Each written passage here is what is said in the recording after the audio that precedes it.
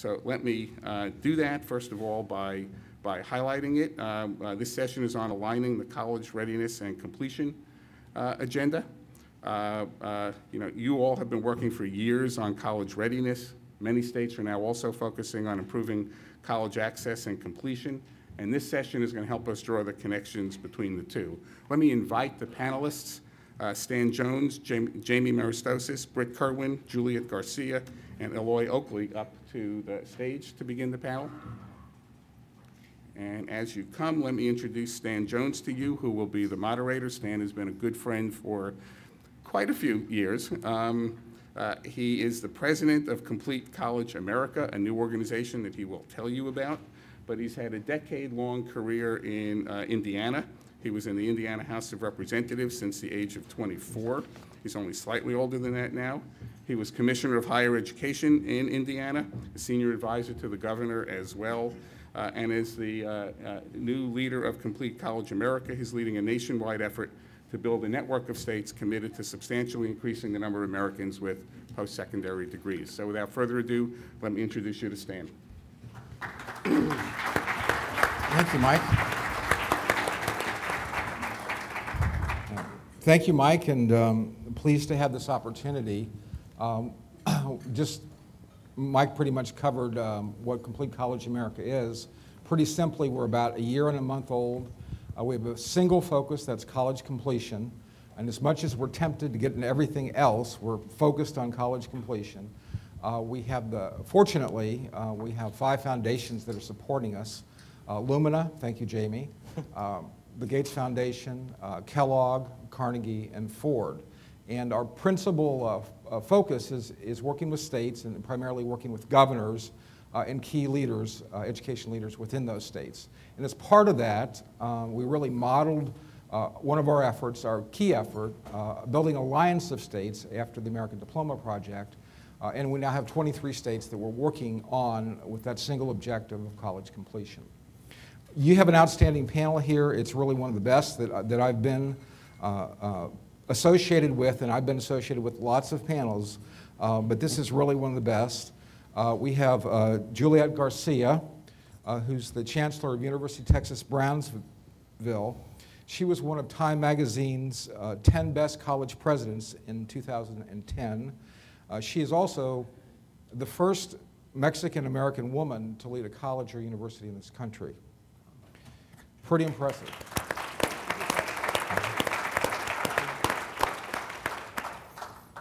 We have Eloy Oakley over here, Superintendent-President of Long Beach Community College. He too started as a minority in a community college and graduated from a community college, and then later became president of Long Beach, and is really one of the outstanding community colleges in California. When everybody says, you know, where are the great community colleges in California, they look to Long Beach. So we have Eloy Oakley. Eloy?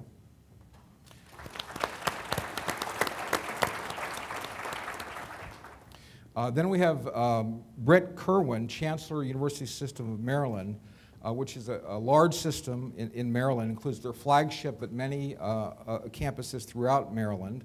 And Britt has really been a national leader on the productivity efforts. But actually more than that, I can tell you, any meeting that I'm in or any discussion that I'm in, when somebody says, well, we need to get a college president, I'd swear the first one is Britt Kirwan. Whether it's a panel, a meeting, a board, I think he was on Obama's short list for vice president. He's in demand, so Britt Kirwan.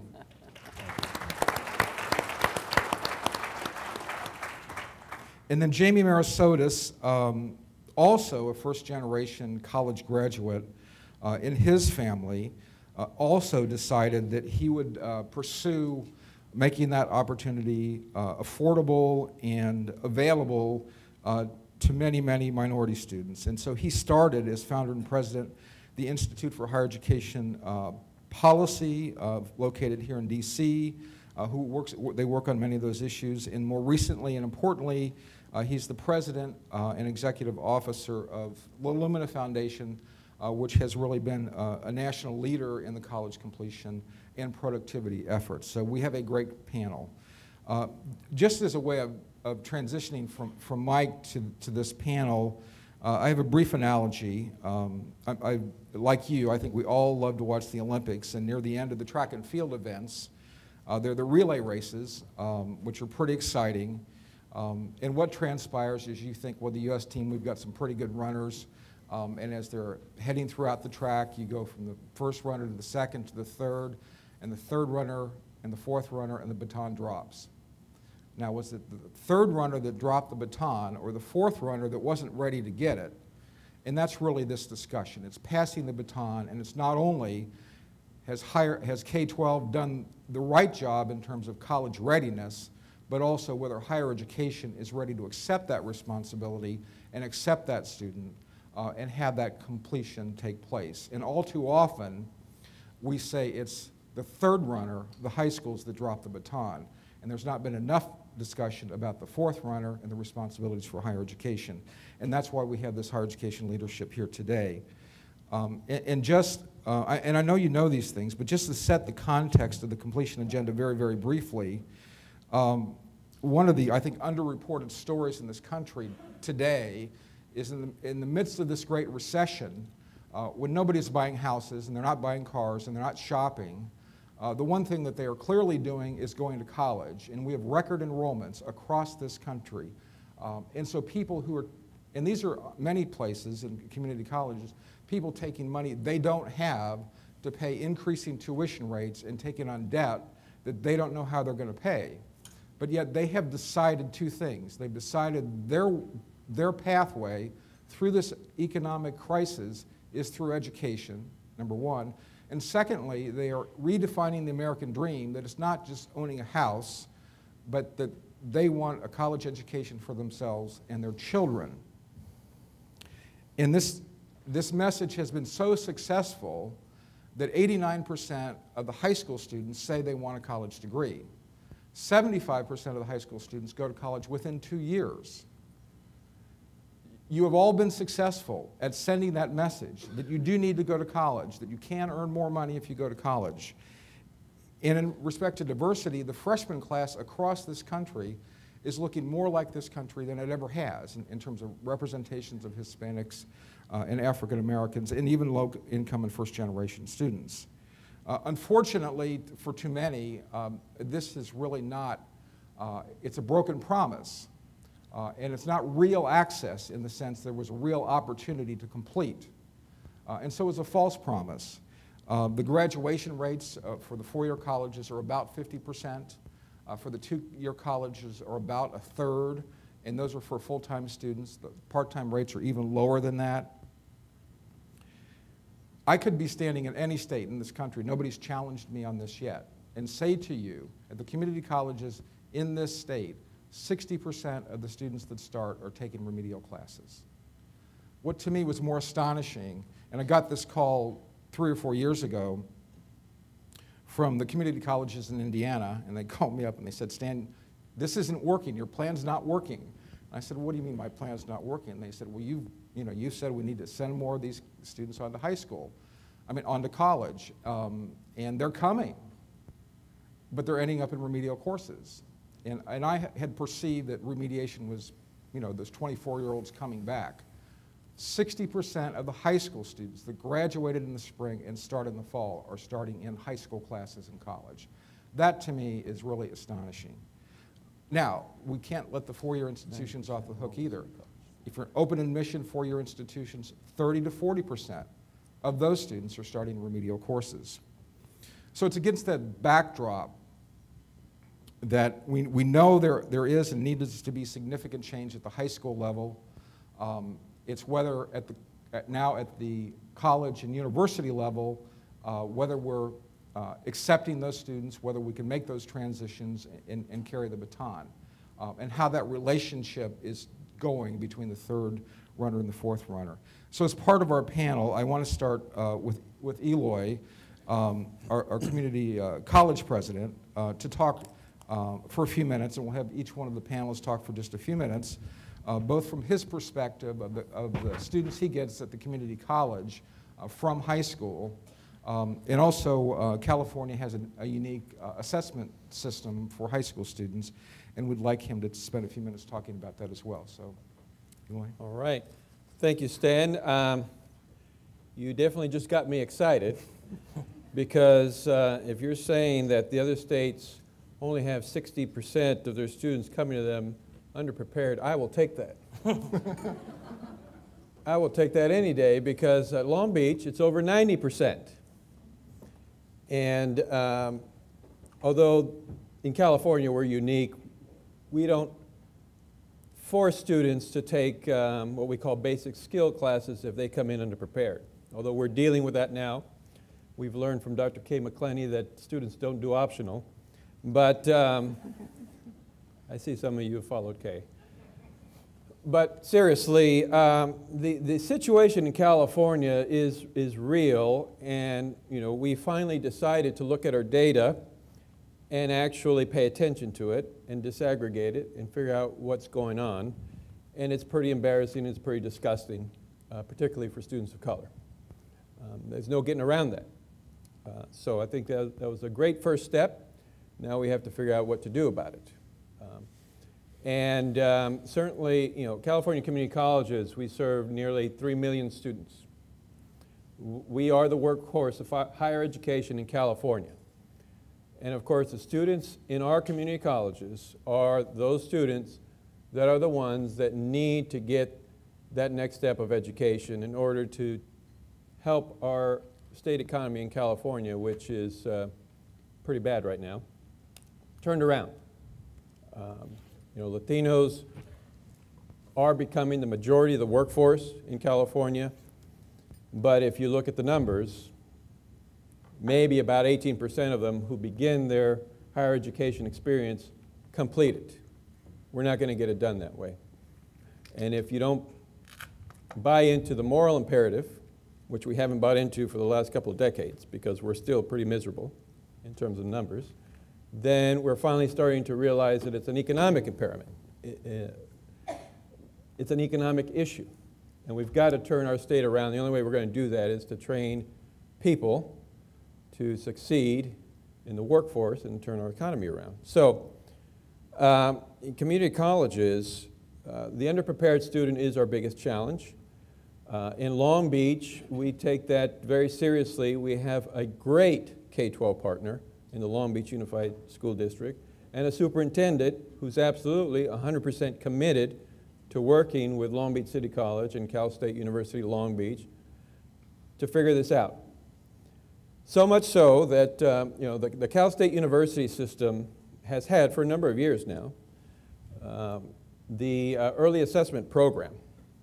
It's an assessment that is given to students the junior year of high school. And basically it's an assessment to determine whether or not they are prepared to go on to the Cal State University system, prepared for college or English curriculum. And of course for years they've had this and they've been implementing it in the K-12 system, but somehow or another our community colleges never quite paid attention to what they were doing, and we continue to have our own assessments. As a matter of fact, we have 112 colleges in California, and we probably had 112 different assessments, because in California, the history has been that every college determines how our students come into our colleges and where they are placed. I know it's crazy, but California, we're a little crazy. But we're finally starting to realize that this just is not going to work. So in Long Beach, we have what we call the Long Beach College Promise, which is a partnership between the three systems of public education, Cal State University Long Beach City College, and Long Beach Unified School District, which, by the way, is the third largest unified school district in California. So we realized that Long Beach Unified was making it mandatory that all of their students in the junior year take the early assessment program. And then we realized that, the beauty of this program isn't the test.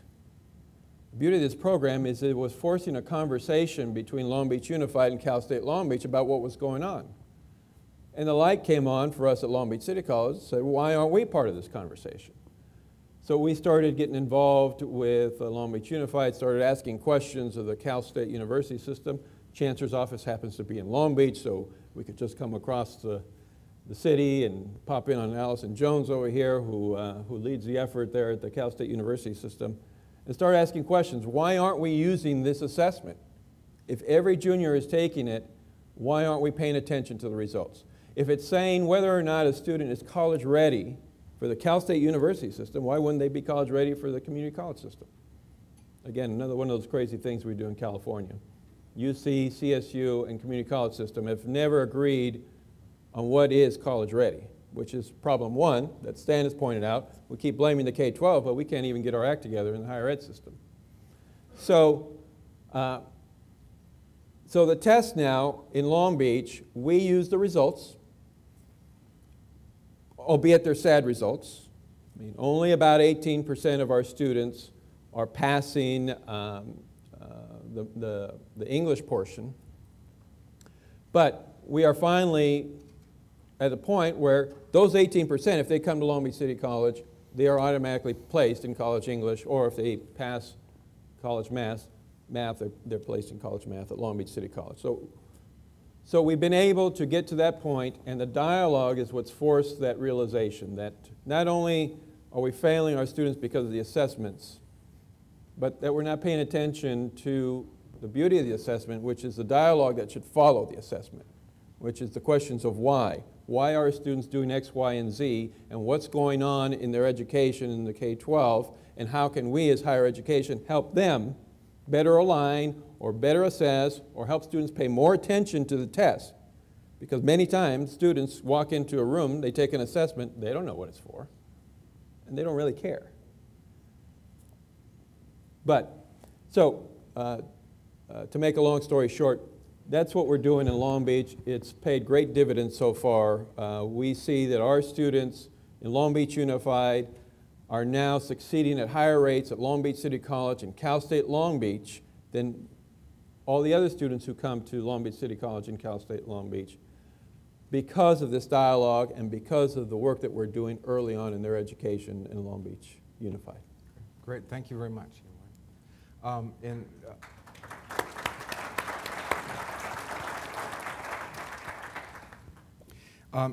Juliet, you have several challenges, but challenges related to this particular agenda is that you're working with transitions both from high school to college, but also from community colleges to the university.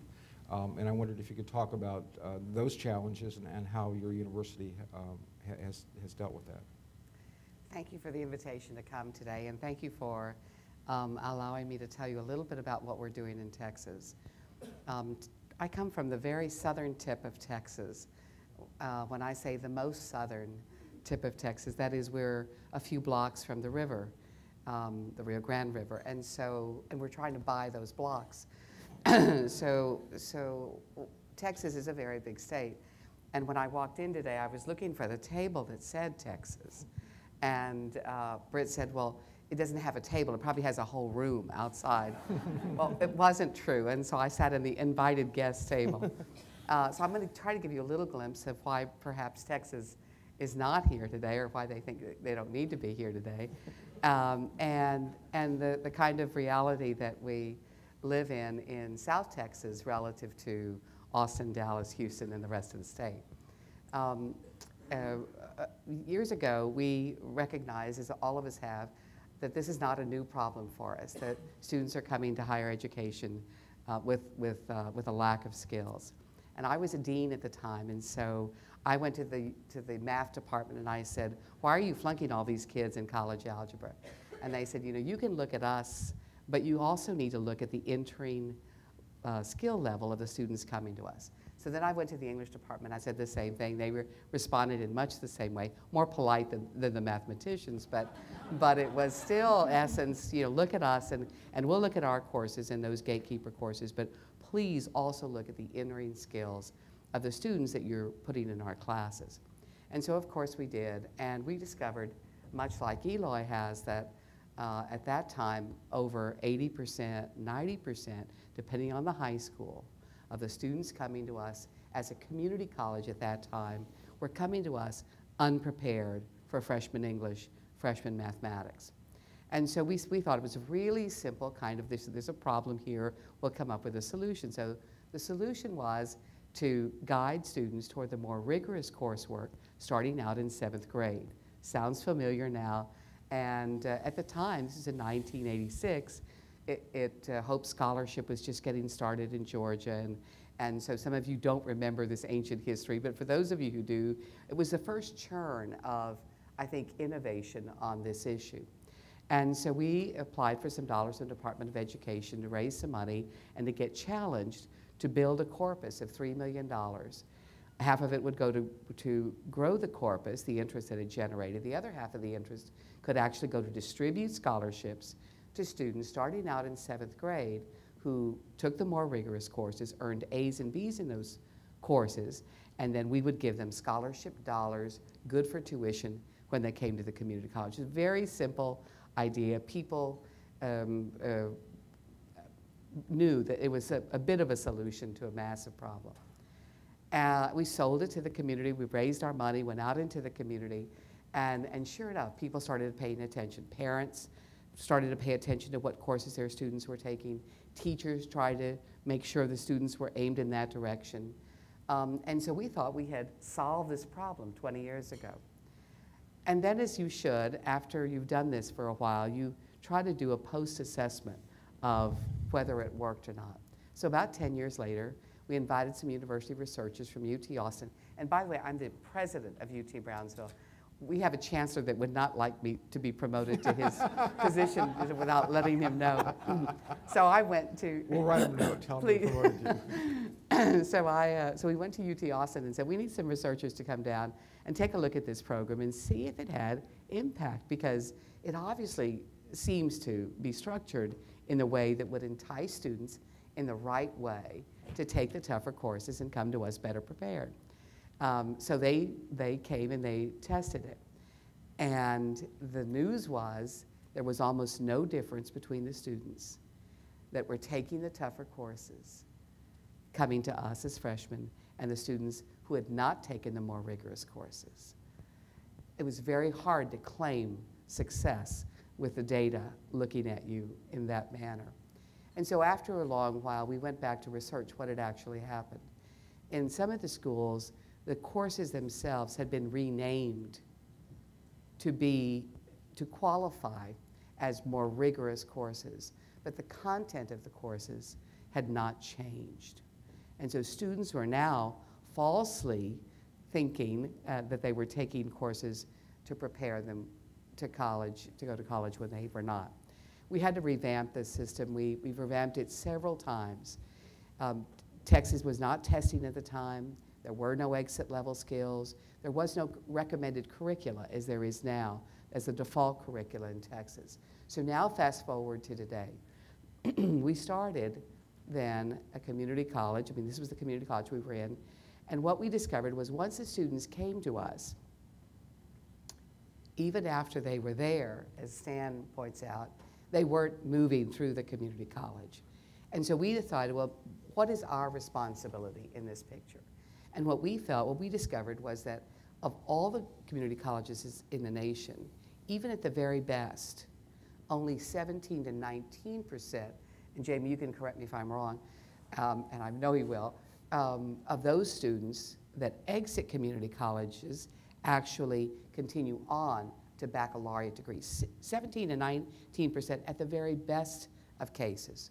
And so knowing that Hispanics and blacks, women, students older than average, use community colleges as their major portal into higher education, then we were in terms of a false promise, that picture, because we were inviting them in, they were coming in perhaps succeeding in somewhat, but not transferring to the baccalaureate degrees. And then we had the New Century jobs looming ahead of us that said New Century is going to require associate degree and baccalaureate and professional degrees. So we installed a university on top of the community college. I won't go into that story at this point, but simply to tell you that we said if we could remove all of the barriers between a community college and a university that are traditional nationwide, if we could have a seamless transition between the two, if we could articulate all of the programs so that students don't have to start over from what they used to call a terminal degree, Associate of Applied Science, if we could somehow convert those into credit hours for students, then we can not only accept students in the university, we could act like a community college coming in, but we can scoot them through and act like a university on the way out. The end result of that experiment after 19 years has been that we've doubled the number of students graduating every 1 year.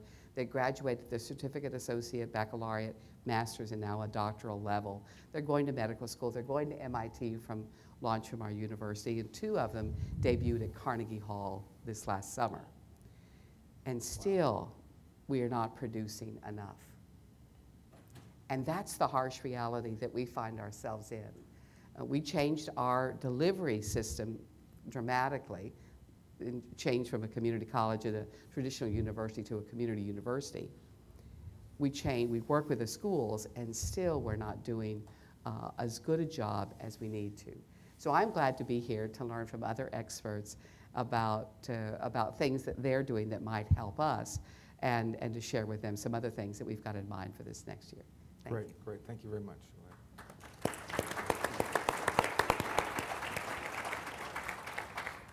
And Britt, as Chancellor of a multi-campus system, including the flagship, I mean, not only do you have different kinds of campuses, but you have huge numbers of high schools that both have high-performing high schools that you work with and low-performing high schools. How do you work on the communications, and how do you help on the college readiness strategies?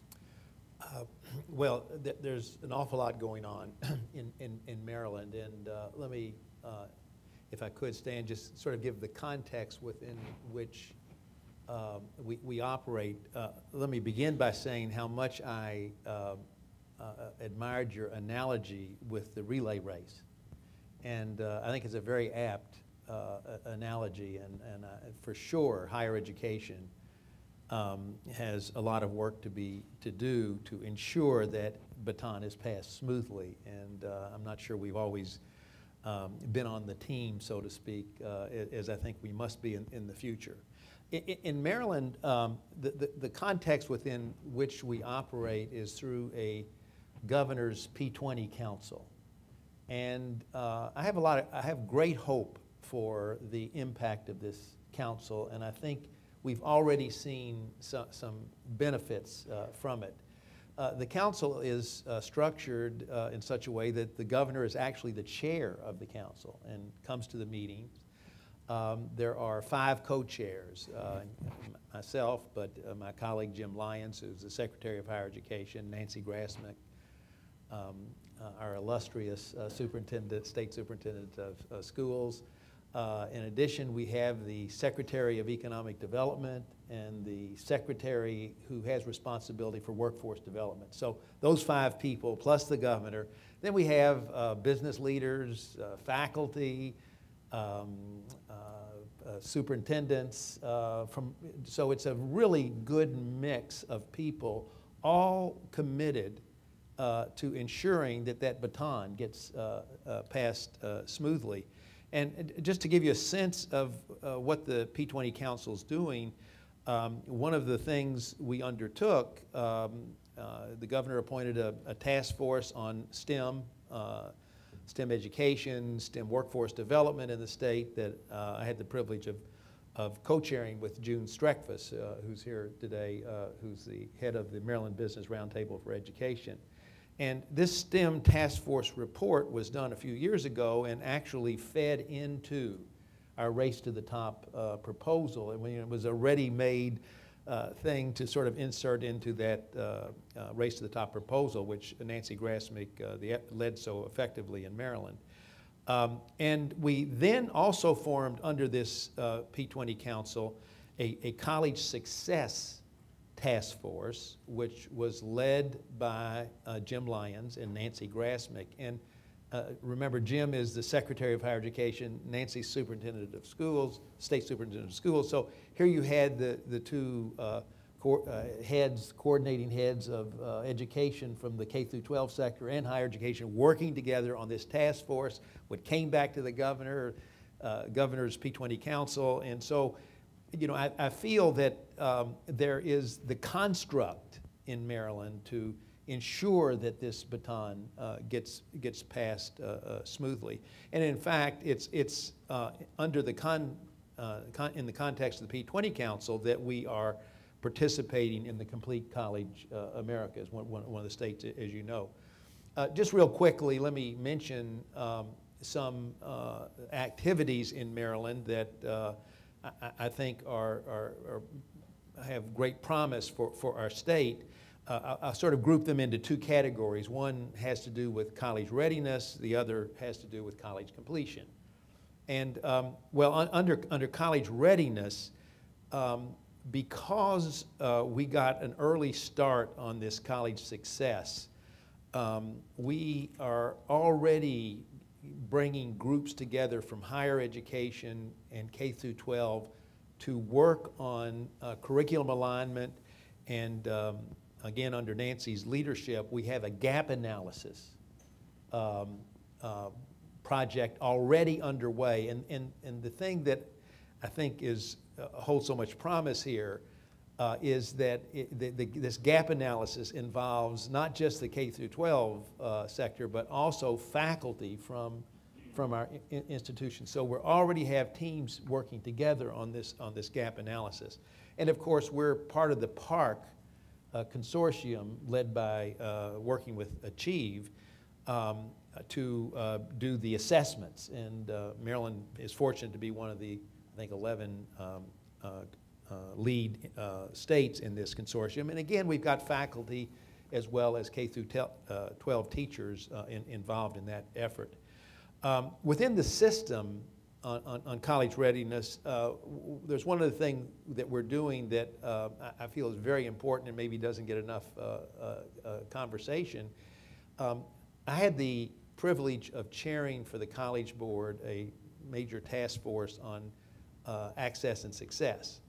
And one of the things that we observed in this task force work is that there is a dearth of information at the middle school, particularly in low-income and high-minority school districts where kids would tend to be the first in their families ever to even think about going to college or go to college.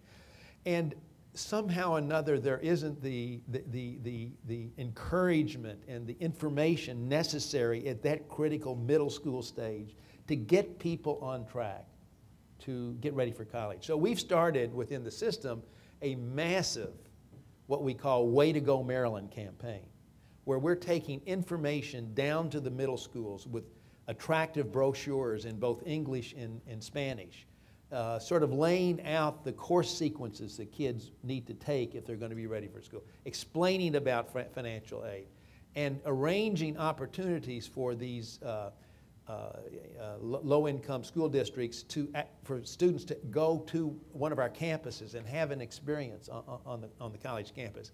You know, I will confess to my friends in California that we've sort of stolen this unashamedly from Charlie Reed, who had a similar program that I think has been very effective in California. So we're very pleased with this. And I can't not mention Nancy Shapiro, my colleague, who has been so successful. She works in the system office and has coordinated tens of millions of research grants from the NSF partnership programs, working with, we're bringing faculty from our universities together with faculty in Montgomery County, Prince George's County, Baltimore City, and other jurisdictions, working on curricular alignment, having workshops for teachers to improve their skills. And I think these have all been very successful and have also provided excellent avenues of communication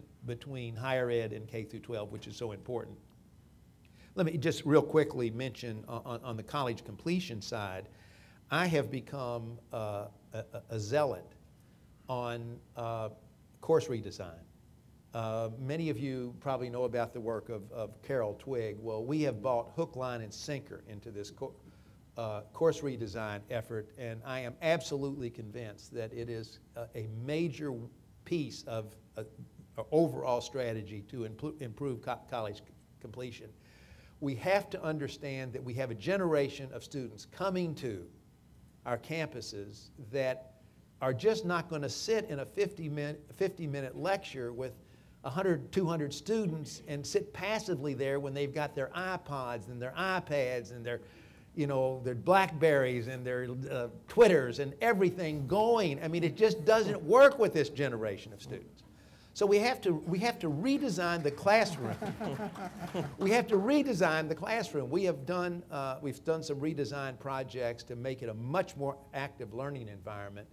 And we've done pilots on all of our campuses, and thanks to Lumina and to the Carnegie Corporation, we've gotten an infusion of money to ramp up our effort with this course redesign. Our goal is to take our 50 so-called gatekeeper courses, lower division, large lecture courses that are deadly for our students and quite frankly for the faculty, and turn them into exciting learning environments where there's an active learning model. We're going to transform all 50 of our so-called gatekeeper courses, and I'm very, just one other word on the course redesign. What we have learned is it helps all students learn, but the students it helps the most are the students who are coming from low-income school districts and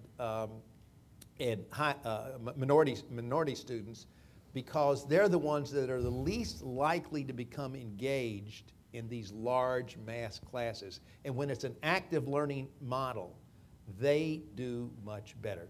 Dramatic results so far for us on that regard. We also have a huge achievement gap initiative going within the system, where we have gotten, for each of our 11 degree granting campuses, we know exactly what the achievement gaps are in terms of graduation based on race and income.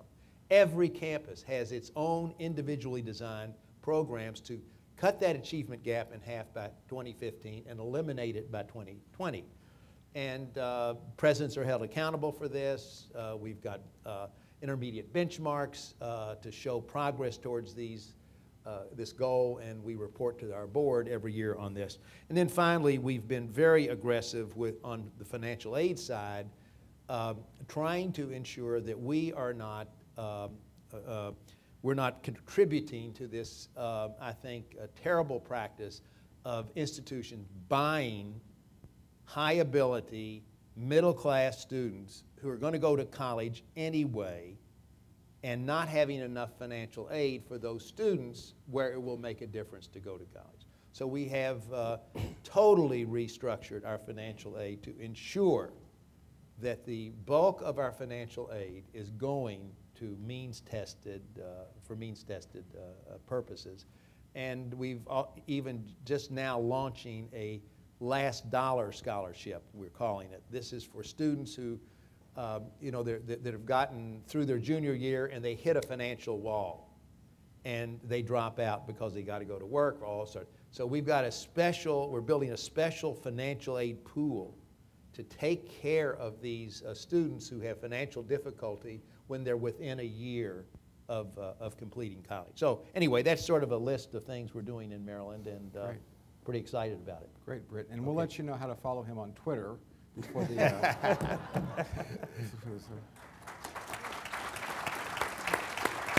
Can I move to Maryland? In introducing, having Jamie talk, I'm often reminded of a family discussion that we were having about the future, and I asked my sister what her goal was, and she looked at me and she's deadpan. She said, "You mean this weekend? What my goals are for this weekend?" And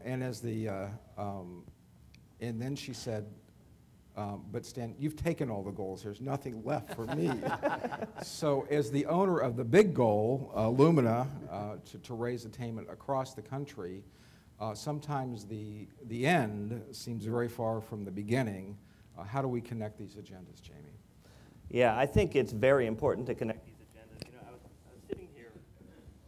was sitting here trying to decide if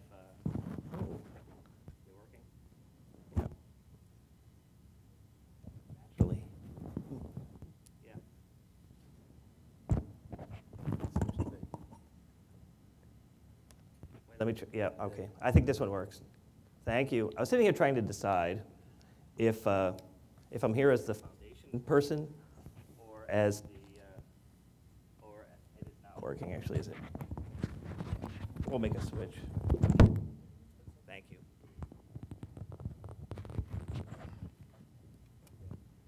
Thank you very much. Pretty sure it's my magnetic personality.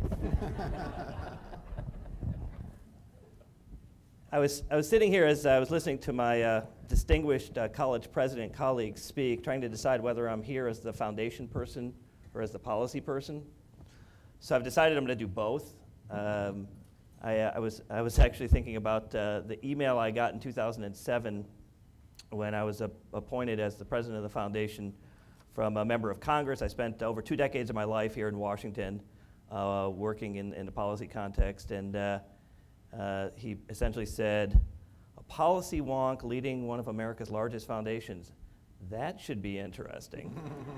And so I'm going to try to play a little bit of the foundation role and talk about what we love to talk about in foundation, which is what's the problem. And then I'll put my policy guy hat on and talk some about what are some of the solutions that I think, particularly at a policy level, we might want to address in terms of these challenges. And as Stan pointed out, we've become very focused in a almost monocular way at Lumina Foundation on getting to this goal of increasing the nation's level of high-quality degree attainment to 60% by 2025. This idea of setting this national goal has now become, I think, generally accepted in the field. President Obama's talked about it. We've seen it in a growing number of states. College Board's done some excellent work on this, the Gates Foundation, many others. So we feel privileged to be in the midst of this conversation about getting to that goal, which is a substantial goal. Right now, we are below 40% in terms of degree attainment rates in this country, and that is a long way to go in 15 years. But we think it's essential, and I think I want to come back to the critical point about the baton pass and the relay to build on the analogy for a simple reason, which is that the reality for Americans today is that college readiness is not the goal. As important as it is, as critical as college readiness is for our country, as essential as all the work that we are doing to make students ready for college is absolutely required for our country, it is the attainment of a post-secondary credential that is the most important factor in defining the career and life success of the vast majority of Americans. Many of you probably saw the report from the Georgetown Center on Education and the Economy showing that 63% of all the jobs created between now and 2018 will require some form of post-secondary education. To put it somewhat more bluntly, if you don't have a post-secondary credential, you have a 2 out of 3 chance of being poor. And so having a post-secondary credential is absolutely essential, but the baton pass, I think, that needs to take place is really the critical point of transition between high school and college. And in a way, all of the college readiness work is not even part of the relay. It is a part of the conditioning. It is part of the preparation that's so important. And from our perspective at the foundation, we think that that preparation needs to encompass not only academic preparation, which I'm going to focus mostly on in my comments today, but also social and financial preparation. We need to understand that the reality of the lives of students today is that even the most academically qualified students who have financial problems, family and other social issues, they will not go to college, and even if they do go to college, those students, we know from the research, have a very high chance of failing once they get into college. So we need to address the academic, the financial, and the social preparation issues for college as critical elements in this pathway to get to that high-quality degree attainment.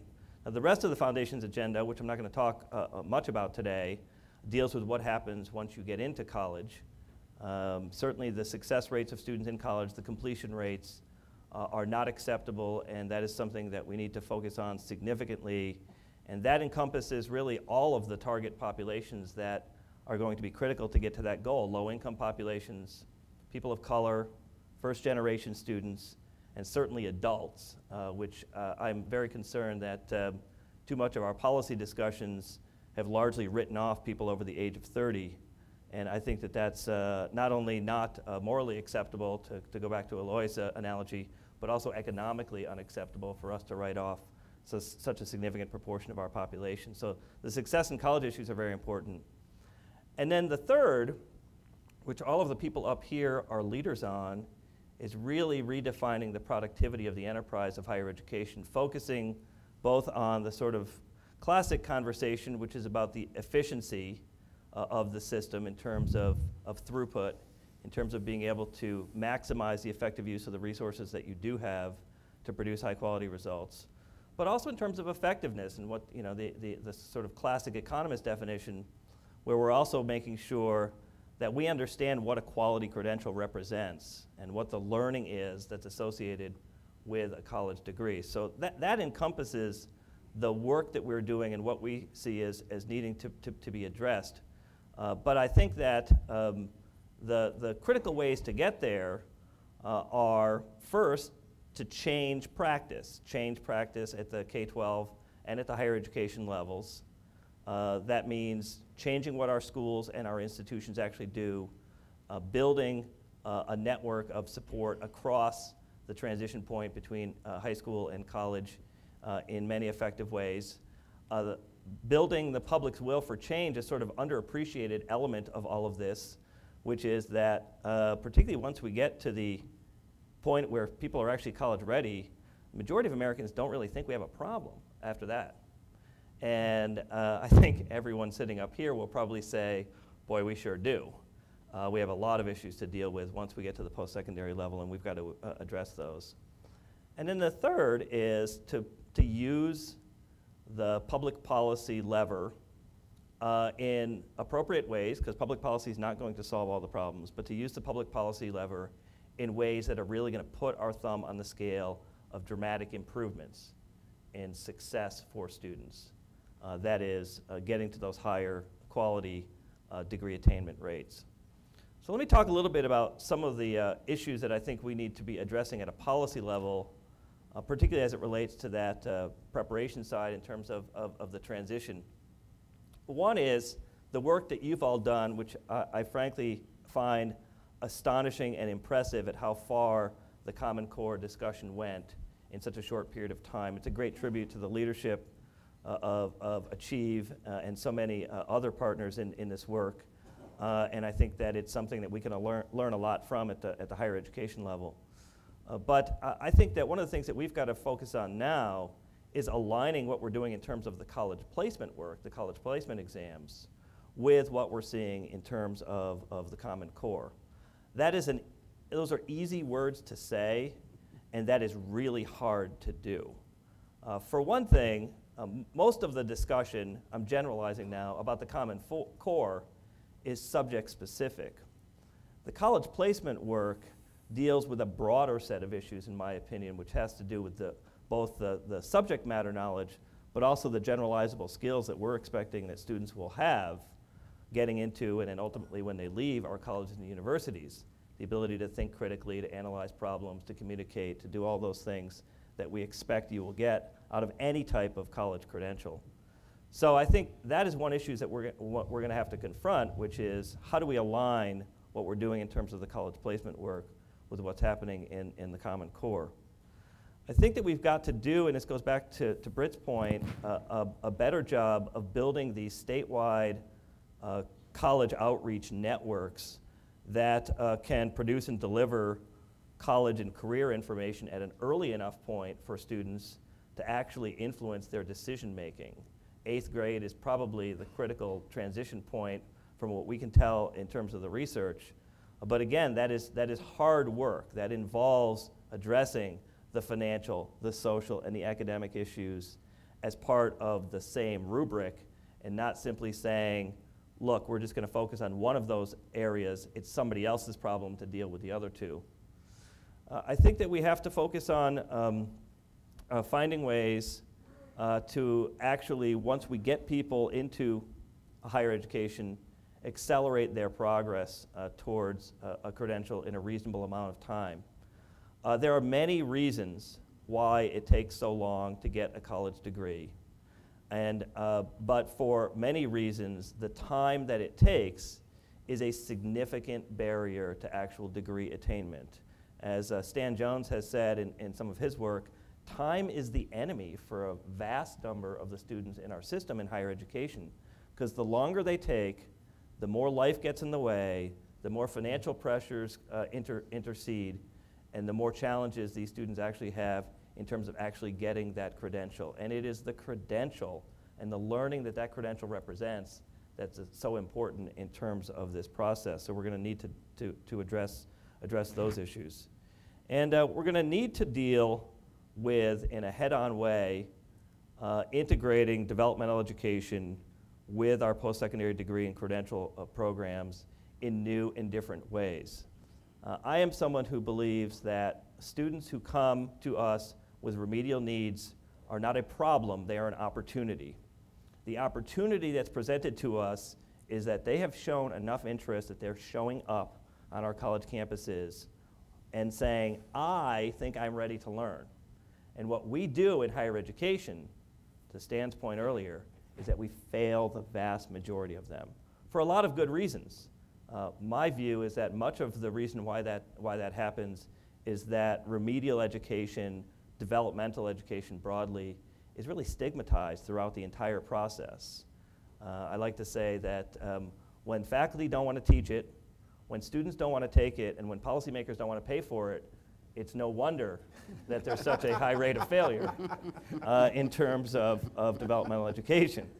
So that's an issue that we are going to have to tackle head on and not do what I have seen in my 25 years in this field, which is spending most of our time trying to assign blame for who's at fault for the remedial challenges that our students face. We've got to meet them where they are, and we've got to find ways to actually address their success so that those students are actually become real matriculants and actually can succeed in our colleges and universities. And one of the ways that I think we can do that in higher education is to do a better job of embedding that remedial learning in the actual credit-bearing coursework rather than requiring up front this sort of pause before they get to the real stuff. It is that pause that often gets in the way.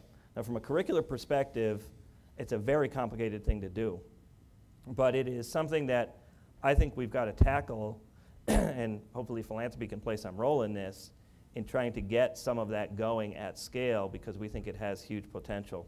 So there are a lot of other policy issues that I think we'll get to in terms of this conversation, but those are some of the issues that I thought I'd like to put on the table to get us going. Thanks. Great, that's very, very helpful. Thank you, Jamie.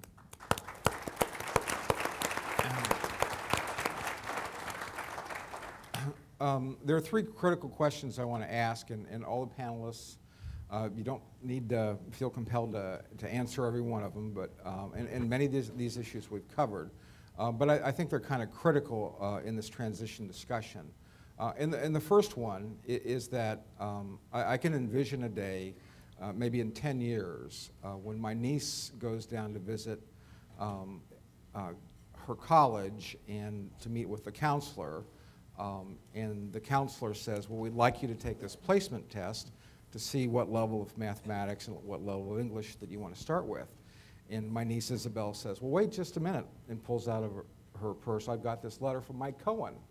And Mike Cohen says that I've completed Indiana Core 40 curriculum, and I've passed the high school placement test. And the curriculum, I don't know if you know this, counselor, but the curriculum is based on the common standards that 47 states have adopted. And so I don't think I need to take this placement test. I think you should accept Mike's letter. And so,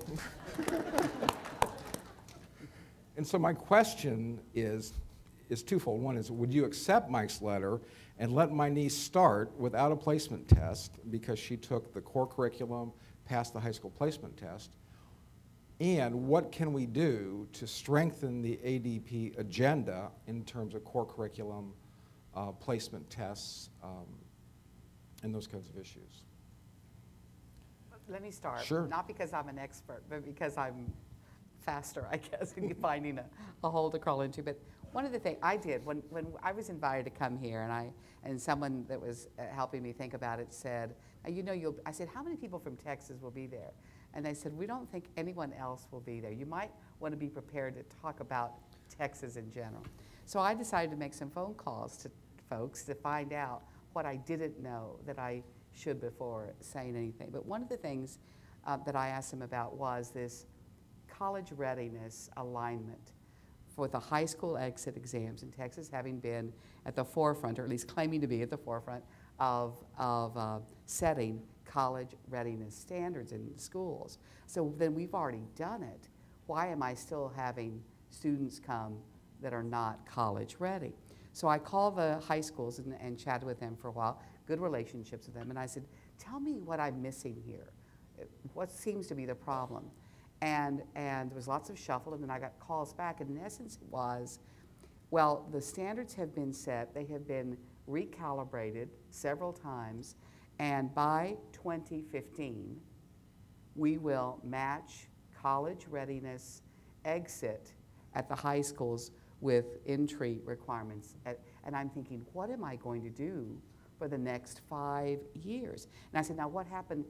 Why weren't they done faster? Well, it just takes a while to crank these things through the systems. And so part of it, I think, is that there really are good intentions on parts of states to deal with all of these issues. But as someone said earlier, unless you have teachers involved, you have teachers' unions involved, unless you have it, that universities all sitting at the same table with parents as well, then it takes so long to crank it through. By the time those standards have now been recalibrated up, we'll have children learning in a whole different way, and once again, we'll have misalignment. There's a wonderful book, and I'm sorry I don't remember the author of the book. It's Don't Bother Me, I'm Learning.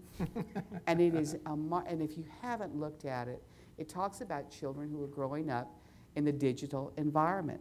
And the preliminary research, neurological research, that shows that their brains are actually getting wired differently, and how they can be on their machines and listening to you at the same time and ingesting both at high comprehension levels. Because we can't doesn't mean they can't. So Don't Bother Me, I'm Learning is a huge difference between the way we're approaching teaching and the way they are, as Britt mentioned earlier. I mentioned that to our faculty and talked about this gap. And one thing I thought was interesting, I'll just end with this, but in that book he talks about native digital learners. I don't think any of us would qualify. I know I've got a grandson who qualifies for that. So all of us who are not native digital learners are immigrants to the process. Isn't that an interesting use for the word immigrants? And so all of us then have to relearn how to work in this new world, because our students coming to us are learning in a whole different way. So it's much more than just college readiness being aligned, those core standards being aligned with what our requirements are today. It's also course redesign. It's also knowing what makes for a successful college student. We said earlier, we know what doesn't work. And a few years ago, we said, well, what doesn't work? What is it that makes for a successful college student? We know what those features are. They come straight out of high school. They've already taken the recommended curricula. They don't stop out. They take full loads when they're there. They don't work more than 20 hours a week, and if they work on campus. And so we've reframed everything on our campus, scholarships, aid, campus jobs, to the successful student model. And one last thing in developmental ed that I think is really important that Jamie mentions. It is hard for me to understand how you would embed someone who comes to you with 8th or 9th grade or 10th grade even skills in mathematics into a regular college algebra course and do that in one semester. But I want to know the first person who does it so that I can just borrow it and install it, because that's magical. But if you don't move to that right away, what's the maybe interim step? And so it seems to me that one of the things that we've made a mistake in is this constant we've been allowing students to take developmental or remedial education over and over and over again, failing over and over and over again. And so we're putting a stop to that. We're saying we've had 12 years, you'll have one more. Britt. Stan, could I think you've asked a really important question, and I'm not sure my views on it will be universally popular. I think that for us to assume that we could have a college-ready assessment that would then also be so finely tuned that it could differentiate between the multiple of credit-bearing courses a student would be ready to take. Now, I look at this through the eyes of my own discipline in mathematics, and I'm so sorry to hear those mathematicans were so unpolite down in Texas. They would not have been in Maryland. Let me assure you that would have. I'm sure. But the, you know, I think the agreement that the students, if they pass the assessment, are ready to take college-bearing courses is a huge step, and I'm ready to go to the go to war on that issue. I think that's very important. But just thinking about my own discipline of mathematics, I mean, there are at least 3 different calculus courses at the University of Maryland. An honors calculus course, a regular calculus course for engineering students, a calculus course for people in the life sciences and social sciences. So a student passes this placement test, they're college ready for a credit-bearing course. Are they ready to take honors calculus? I don't think an assessment can say. So what's wrong with a placement test? Knowing that the student's going to take we want to get them in the right course where they have best chance for success. They're going to get a credit course. And so, you know, these placement tests, they take an hour? I mean, it's not it's not that onerous in my mind. So I think it would be a mistake from my point of view to try to say that, yes, you're going to get into a credit-bearing course and you can take any of the credit-bearing courses you want. I think we would not be serving the students well if we did that. Eloy? I'll try to give you a short answer to that question. In my mind, if we've done the work to align the standards, and we say that Isabel has come out of high school, college ready, we let her in and let the data tell us whether or not we made the right choice, and then adjust from there. But, you know, to continue to say that we need to put them through all sorts of hoops when we're not even sure if these hoops, I mean, well, we know the hoops have not led to any greater success. Why do we continue to do that when we now have the ability to track these students and determine, is it aligned, is it working, and if not, we go back to the K-12 system and try to figure it out again. These are great observations. I want to take a different variation of remediation, and actually to pick up on Juliet's point. So Chris is graduating from high school this year, and so not all these things are in place. And we're always going to have students that kind of somehow, you know, get through our tight systems. And so Chris was a C student and didn't do that well in math, but he passed. Didn't particularly like math, and so he shows up at the community college, and he's placed in a math course. And he looks at you cross-eyed like, is this what I was planning to do when I wanted to go to college? And Jamie, I know you talked about remediation, but since you've really been on point on this, I want you to talk about, to answer this. There was a recent study in Virginia, I think over 10,000 students, was pretty impressive. And students who were tested and were told that they needed remediation, 40% of them did not show up for the first class.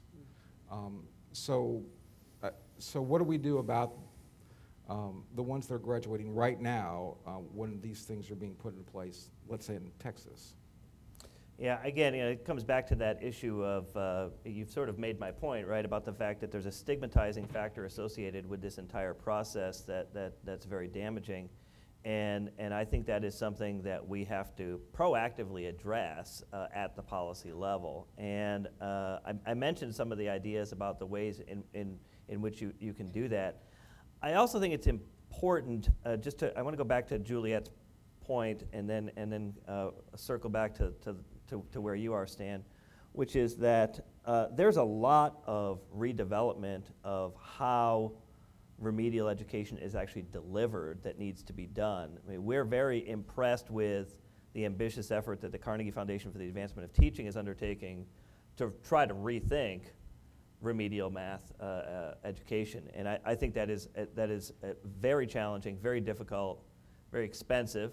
We know that because we're contributing to it. And, but it is really important because I think that the gap that Juliet was talking about doing 8th grade work and then showing, having 8th grade capacity and expecting them to do college level work, there's a huge gulf that we've got to traverse there in a fairly short period of time. And so there may be a variety of intervention strategies to get them to that point.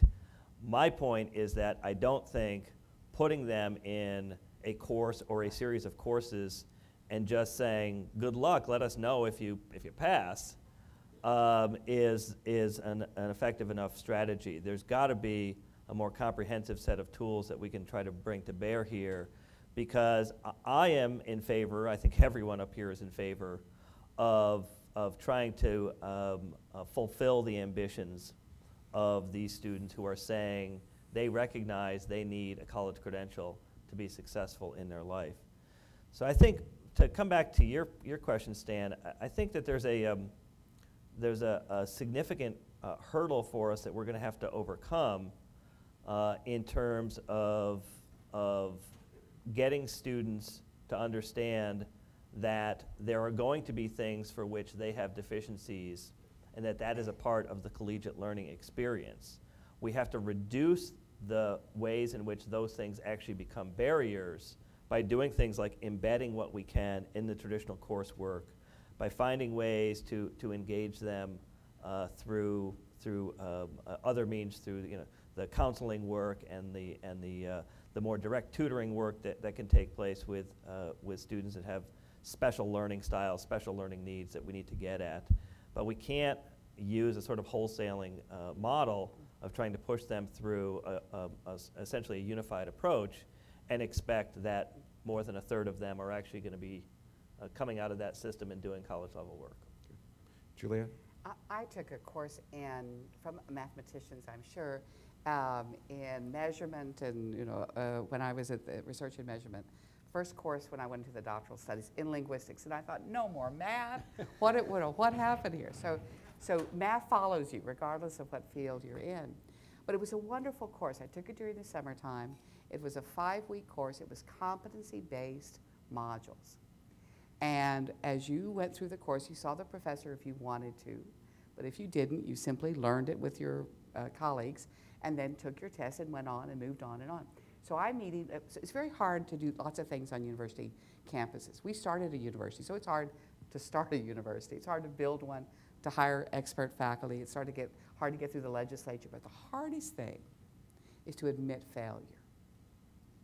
Because you're the one that's always talking about your successes. And you look for them, and you laud them, and you chamber of commerce them in every speech. So for a president to get up and say, we are failing at remedial education is so risky because of all the momentum issues that leaders are afraid to interrupt and still succeed. But like in anything else, that's finally what we have to do in developmental and remedial education. And once you say it, it's amazing. Once you say it, then it's okay for everybody else to admit it. And once that filter comes off, then you're allowed to go into course redesign or into different. I asked faculty in remedial, in our developmental faculty the other day, why are we still teaching it in semester length courses? So the response I got was, because that's the way the state funds us. And I said, but students can, if they finish earlier, if they obtain competency, they have to sit through the class for 15 weeks. Yes, ma'am, because the state funds us that way. And I said, so if the state were, if we could get the state to fund us differently, would you change? Well, absolutely. So I called up the Texas Commissioner of Higher Education, and I said, this is what I'm hearing. He says, no, no, no, Juliet. Last year, we put in a new funding model that allows you to offer classes differently. None of us knew that. Now, we like to believe that we're up on top of what's going on. We did. It was a little known kind of adjustment somebody had requested, and it was made. So we would have stayed doing the things that we're doing had we not just dug a little bit deeper. So now we're talking about, now that you don't have to wait for 15 weeks, how would you change your course? So there's a new life that has been breathed in to the faculty, and I think part of it is to admit what's not working and then give permission for experimentation, because it's easy to talk about why high schools aren't succeeding. It's much harder to talk about why we're not succeeding when they get to us. I want to ask this next question, so we'll have you two, you can add your comments, but I want to ask this third question that I wanted, because I think it's very important to this discussion. So I was astonished when Achieve did a survey of college algebra classes as part of their effort to work on their Algebra 2 assessment. And to carry the analogy one step further, you're the third runner and you're rounding the turn, headed for the fourth runner, and you see a maroon jersey, a red jersey, an orange jersey, a pink jersey. You say, now which target, who am I handing this to? And I was astonished by Achieve's survey. I thought there would be differences at the margins on these courses across college campuses, but there were substantial differences. And there were very few standards or skills that were common across all these college courses. And so if the nation can come together behind a common core in respect to high school standards, and I realize maybe we need to do this by sectors, should the community college sector within California or within Texas or within Maryland essentially say, across the state of Texas, we're going to have a common set of standards for what college algebra is at community colleges, and common set for college statistics, common set for communications. And so should this effort be carried on to the first year of college? Well, I would certainly agree with that. I mean, California community colleges, I think, do a pretty good job of having common standards in their college algebra. Where we fall down is all of higher ed. I mean, let's face it, the first 2 years of higher education experience should be the same, no matter which system you go to.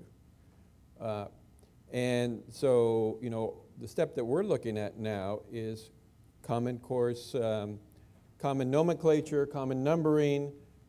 Really, if a student takes college algebra at College of the Redwoods up north, it should be the same as Long Beach City College. It should be the same at Cal State Long Beach. It should be the same at the University of California, Irvine. College algebra is college algebra, and it should mean the same thing everywhere you go, and that would certainly make life easier for the high school students.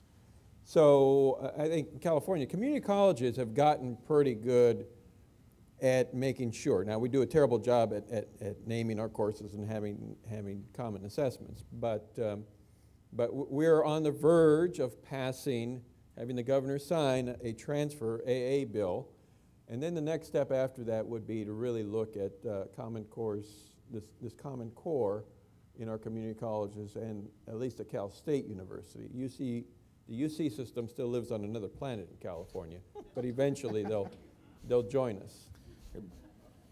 Brett, you can answer this question or the other yeah, one. I think it's for certain entry-level courses within say a state system. I think it is possible to have some sort of common definition of learning outcomes, et cetera. So I'm not sure that that can be taken too far into the curriculum, but I do think that it's possible for certain entry-level courses. If you don't mind, I just wanted to mention one other alignment issue that I think is very important as we think about the big picture in college completion.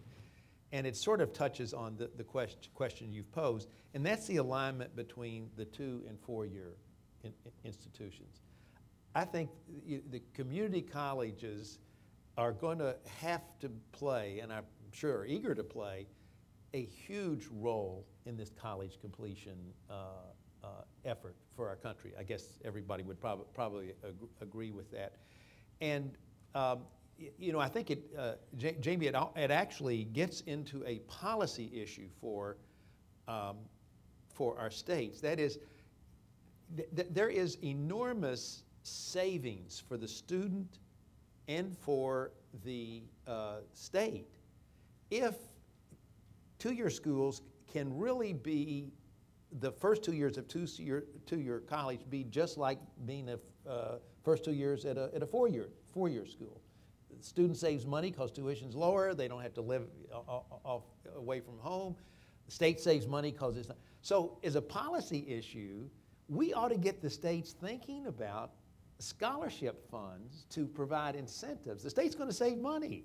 So why shouldn't they invest some of this saving in scholarships for this transition?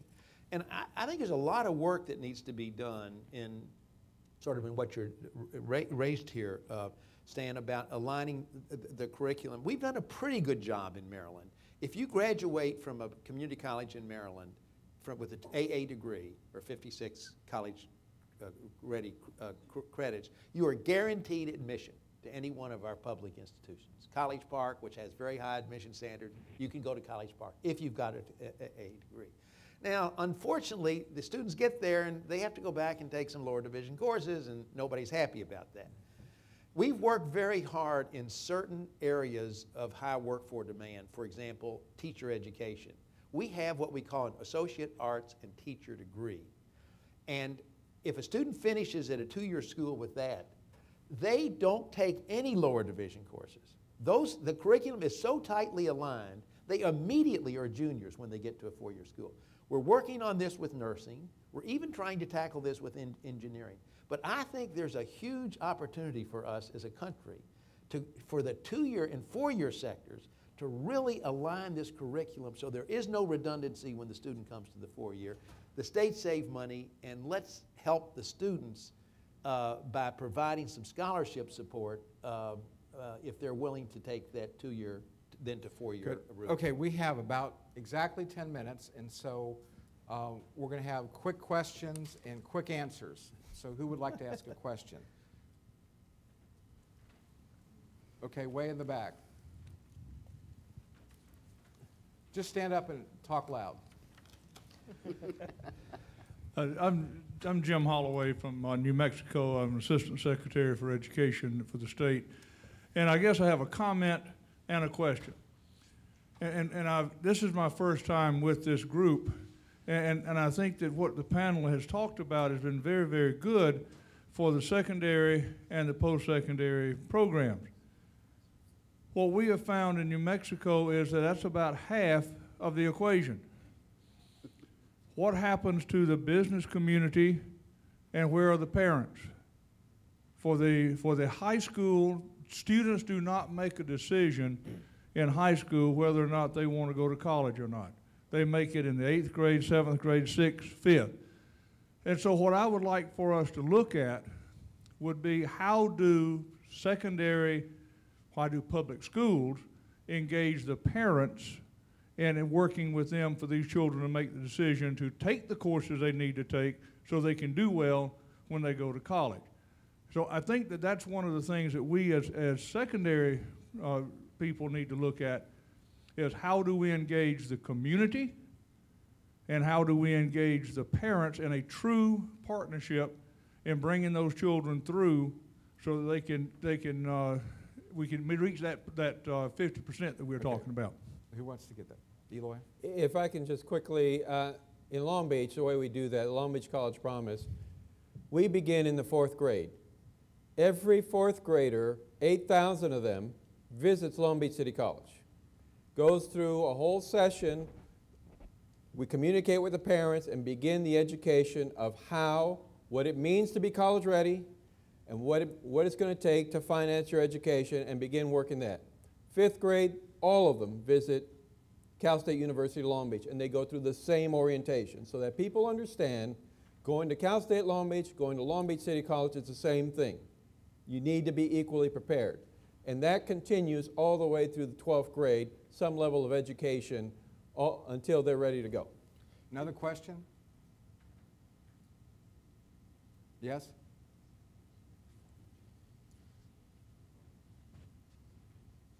Quick questions, yes. Quick answers. Paul Susan, Connecticut Community Colleges. The year-round Pell from reauthorization allows students to continue fall, spring, summer, fall, and basically get now double the amount of Pell money. And I was just calculating, in a 4-year program, you can graduate at the end of your junior year, and in a community college, you can save 5 or 6 months. So in terms of acceleration, unless you're an agrarian community, unless you're an agrarian state, we've challenged Connecticut to do this, to take a look at all of our programs. We're now doing this in nursing, just to go straight through the summer and get the thing done, and I'm wondering what your response to that is.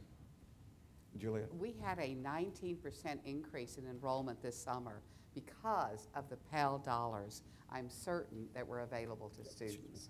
A huge increase. The difference, what we have to be careful with, as I understand the Pell requirements, is that next year, in order to qualify automatically for summer Pell, you've got to have completed 24 hours during the fall and spring semester. So this was kind of a free summer Pell to entice and get folks interested.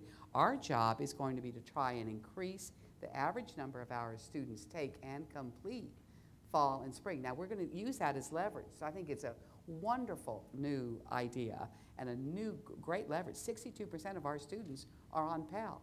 So if I can use that wonderful carrot to get them into completing more hours per semester so that they can attend summer with Pell, that'll be a very strong persuader. Stan, Next question. Oh. real quick, Okay. Towson University in Maryland is experimenting, has a pilot of having year-round school so that students can finish in 3 years. I think it's a very interesting experience, and I was pleased to hear your comments about Connecticut, because I think that's an important initiative. Yes? Noticed in the bios, 2 of you were the first person in your family to go to college. My question is, do you have any ideas about anything special that that you do in your universities, or that you do in making the path easier or better or more effective in getting that particular individual, that first person that's ever gone to college and their family through? Any thoughts on that? Well, Jamie, since you're a first-generation student, speak more broadly.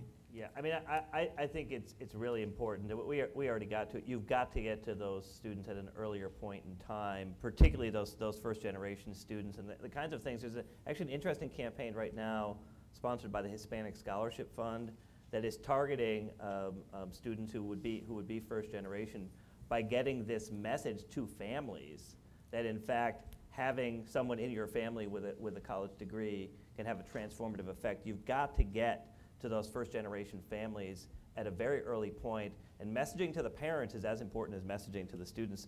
Juliet deals with a substantial population that's first-generation. I just might mention the early Gear Up grants that started out aimed directly, aimed at curricula, aimed at teacher development, but also aimed at parents. And what we found in participating with the Gear Up program that really aimed at 7th through 12th grades was that when we would be talking to parents about financial aid available for their students, the mothers would come and sign up for classes ahead of their children. And so talking to parents not only supports the child, it might open that door to the family even way ahead of the child. In the back?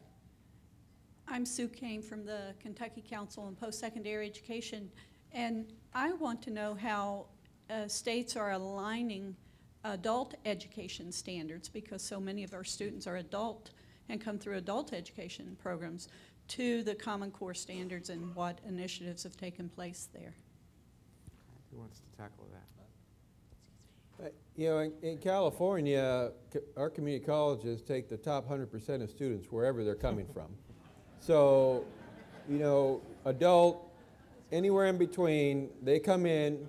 Our job is to get them ready, regardless of where they came from. And so we get them ready to come into any university. Of course, we deal with the same issues that we're dealing with the high school students on underpreparedness, but much of the answer is the same. Next question. Yes? Good morning. Frances Haycock, Chancellor, K through 12, Florida. I just have to add this. It's not exactly a question to the New Mexico answer. How do you get a K-12 kid really involved in going to college?